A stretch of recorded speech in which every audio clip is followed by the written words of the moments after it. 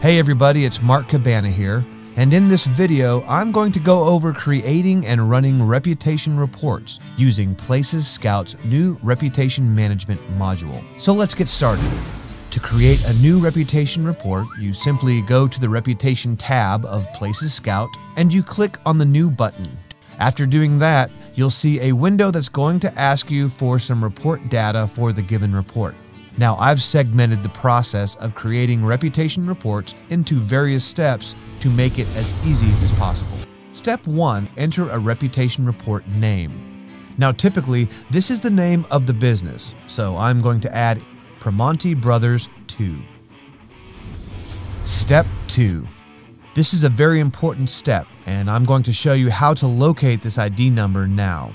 So if I go to the browser, and I search for a keyword that this business is going to rank for, we'll do Restaurant Pittsburgh.